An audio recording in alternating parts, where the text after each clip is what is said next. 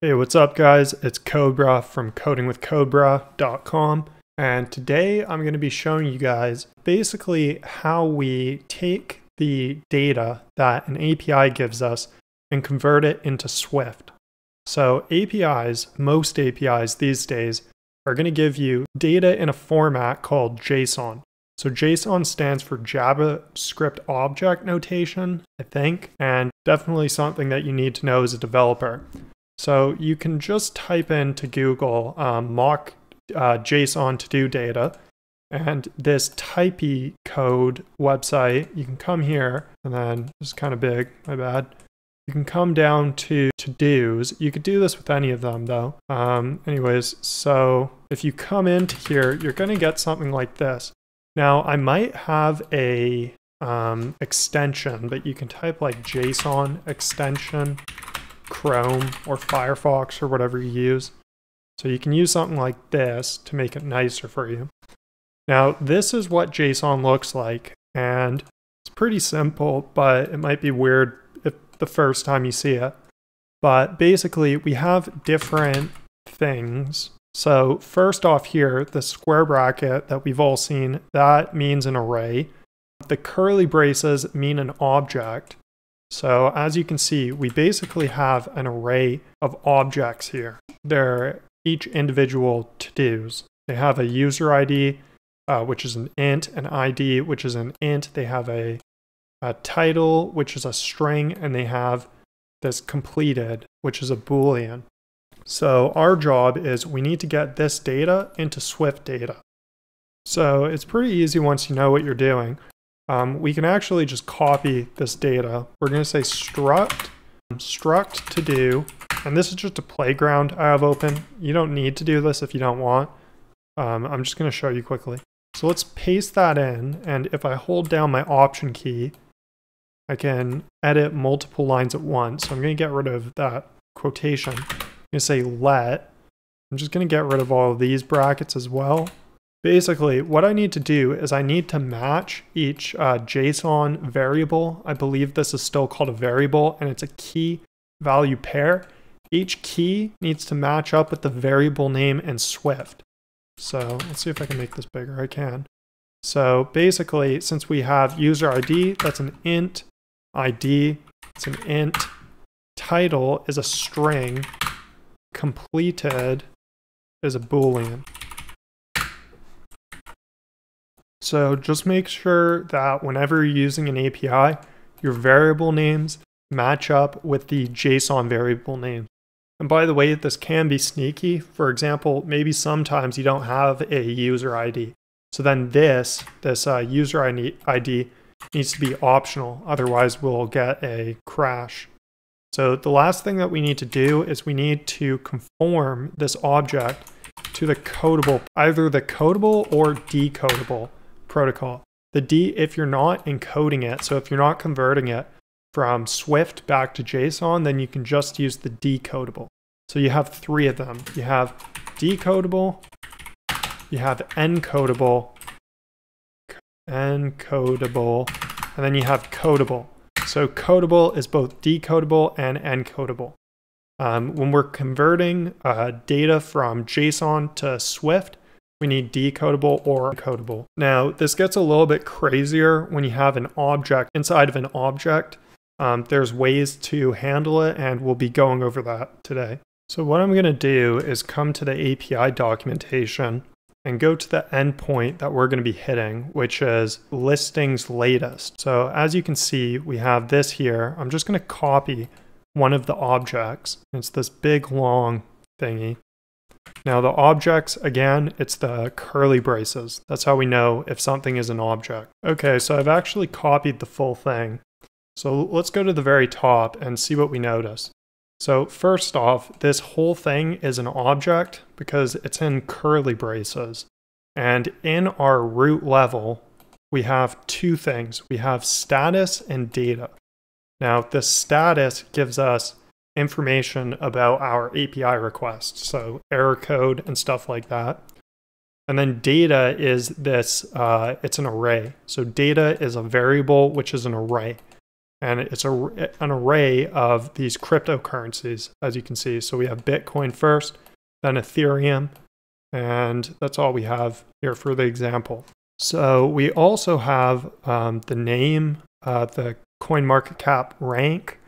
We have a bunch of information, but if you come down and actually look at this, we have another object inside of our crypto coin object, our Bitcoin one in this case. And so that's an object because it has a curly brace.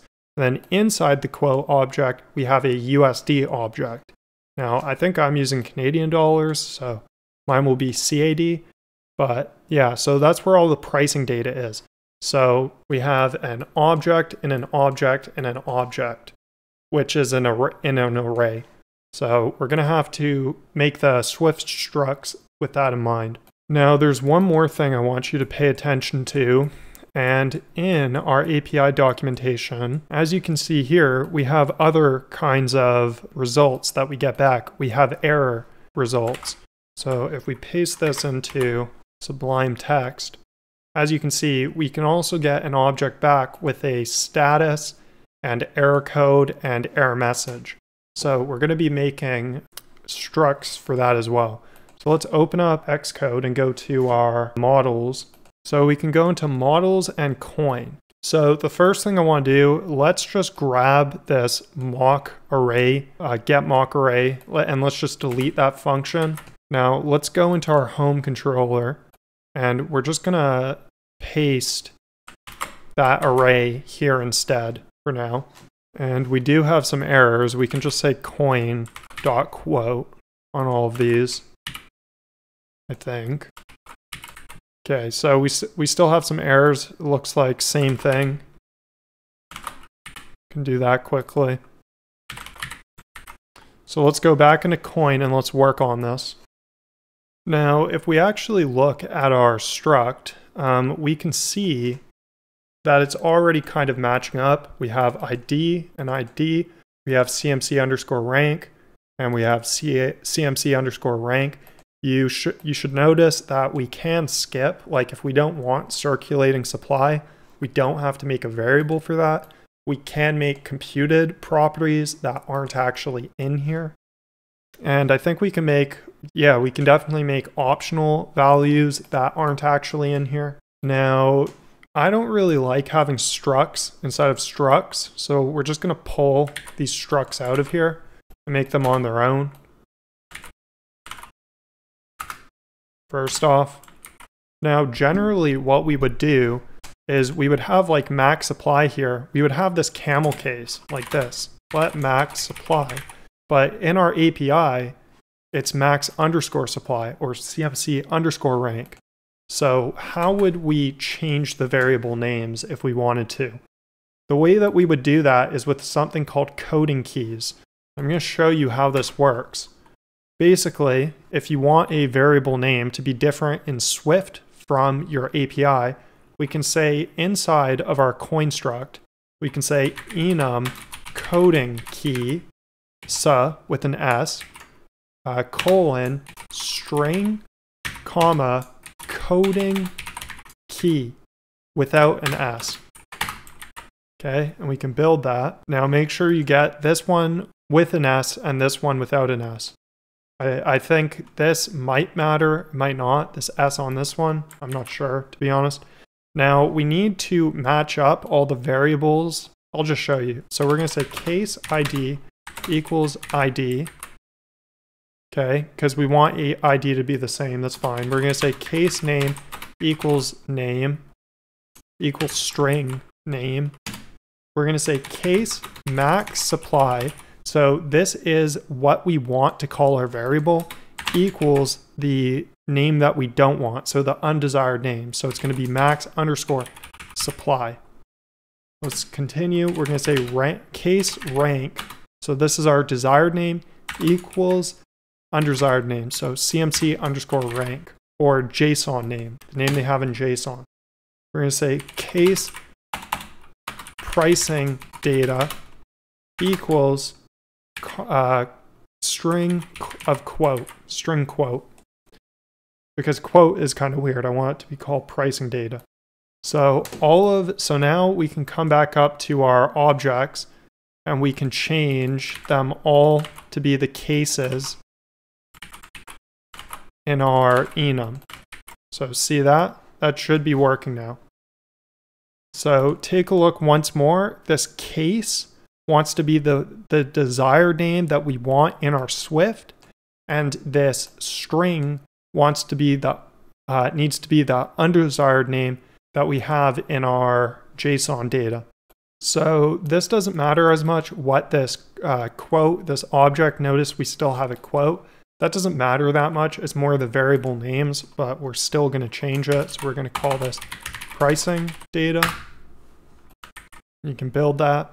And we do have some errors. So you could keep the names that it was. It's completely up to you. So there's still an issue with this code. See if you can figure it out. Take a look at our JSON struct and then or data, and then look at our Swift structs. What's wrong with it? Well, what's wrong with it is that this JSON data comes in an array. So notice we have this variable called data, and then that's where we get our cryptocurrency array. So we need a top level object still. So we're going to say struct. We can just say coin array, and then we need our variable name to be the same as our variable name here. So we're going to say let data colon, and this is an array of coins. So that's what we need, array of coin. Now there may be a case, like maybe you find this ugly, how we have this pricing data here and we have this CAD and it's all like an object inside of an object. So I'm not going to go over this, but I'm going to show you how you could flatten this. I'll just show you the code. You can type it in and observe it. So this is the code that you would make if you wanted to flatten this. So this would be the pricing data inside pricing data. And we just completely get rid of the CAD struct. So as you can see here, we have that CAD variable that you would have here in the coding keys. And then we make this container. We get this nested container for CAD. And then we get the price out of that container. And we set it in this. So you could do that. You could even get rid of the pricing data altogether and just put it in the coin. But we're not going to go over that because that gets a little bit wonky.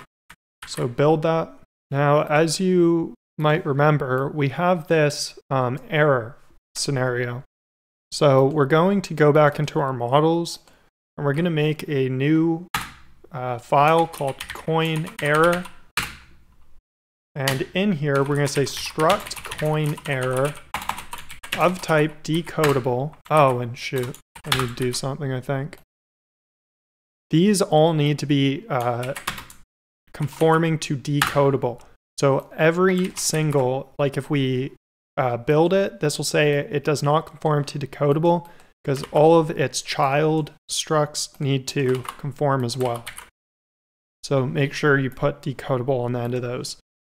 So for the CoinError, as you can see, this is an object inside of an object. So we're going to flatten this actually. So we're going to say let error code colon int. So as you can see, our error code is error underscore code. So we're going to fix that. We're going to say let error message colon string. We're going to make a coding keys. We're going to say enum coding keys with an S conforms to string and coding key without an S. We're going to say, we're going to have a few cases. The first case is going to be status. As you can see, this variable's name is status, and we're going to flatten it. So we need to say case status. We're going to say case error. I'm just going to copy and paste this in so this doesn't take too long. So we're going to say case error code, camel case, equals error underscore code. Case error message equals error underscore message. So what we need to do now to flatten this, we need to make an initializer that conforms this from decoder thingy. I'm going to copy and paste this in because this is going to take too long. So first we get the container decoder.container keyed by coding keys.self. From there, we're going to get the status container. So we say let status equals try container.nested container keyed by coding keys.self for key.status. Then we're going to get each of the variables out of there. So we're going to set error code, this variable. We're going to set it equal to try status.decode of type int.self for key.error code. Then for error message, we're going to do the same thing. So hopefully you understand that here what we're doing is we're flattening this object because we have an object inside of an object, and we know that because of the curly braces. Okay, so we have quite a few errors to take care of. So let's go into let's find the error thing. Let's come in here and let's see if we can just fix this and see if that works. Let's try it. Let's build that. So that fixed the variable names, but we still don't have something called quote. So we need to change this to pricing data. Let's copy and paste that. And everywhere you see coin.quote, change it to coin. Or just pricing data. And you know what? We no longer have we no longer have this nested inside of pricing data or formerly quote, so we can just get rid of that. So hopefully that makes sense. So you can just copy this here or remake them. Okay, so let's move on to our next error. So we're having this problem where these computed properties, it's no longer CMC rank, it's just rank. So this one's self.quote. We want so this is going to be .pricing data, and then that should work. So .pricing data for the market cap, and then change market cap to camel case. Oh, what's going on here? So you could use coding keys to fix this, but I think we're just going to move on. Yeah, let's just move on so we don't cause any errors. But you can try changing that to market cap with coding keys and see if it works. Should work. So max supply. And we should be good. So let's try running this. Okay, and it seems to be working. So I think we're done here. Oh, a little bit of lag there. But yeah, it looks like it's working just fine. So now there is one more thing we're going to do. We're going to go into coin. And now that we have the ID, we'll be fetching it from the JSON. We're actually going to change this to ID. Now this should work. I mean, actually, we might get some weird logos. We'll see. Yeah, so we don't get the correct logos right now, but that's fine. Now there is one more thing that I will say. I'm re-recording this video because it's kind of long. It's getting long again. But I made an error in the following episodes. I wrote the code like this. Now this will work. Look at both of them. Because we have this status thing, both of these will work. But in the later videos, I decode this coin error instead of coin status. Now, if you use this code, this more complicated code that I showed you, everything will work and you can just proceed on normally. But if you prefer to use this, then you're going to have to decode coin status, and it's wrong in the future episodes. But if you just use this code, everything will work fine. Anyways, guys, I really appreciate you guys watching. If you like the video, like the series, please click like. If you have anything to say, then you can leave a comment, any questions or anything. And if you want more Swift videos, then click the subscribe button. Besides that, you can check out the links in the description. You can get the link to the code and whatever else I have going on. But anyways, thanks again. Peace.